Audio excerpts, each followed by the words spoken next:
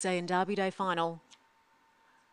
Some great races coming up later on in the program, and we open here with a maiden. High Roller, the favourite to run from box 3. As we stand by for a start, 350 ahead of them, first at the Hvl, about to fly.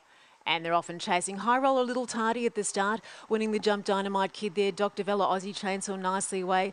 Hvl Queen going forward there as they race their way up on the inside now. Making a move there is Dynamite Kid, Light Strike, and flying the inside rail. High Roller's got some work to do from Dr. Evangelise. In front, Dr. Vella just the leader going forward. Dynamite Kid. Dynamite Kid gets in an explosive win, you could say.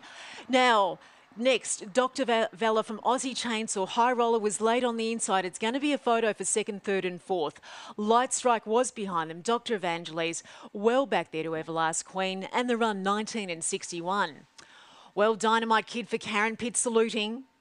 Explosive on the line. Winding up, going to the line. 19 and 61.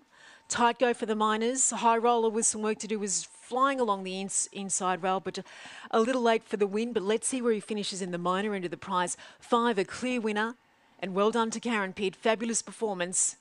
Dynamite Kid from number 6, Dr. Vella. Now third and fourth, it's going to be tight. The run home in 12.99, 19 and 58 the amended race time, folks, 19 and 58. So 5 from 6. Now Liz here, our judge at Healesville.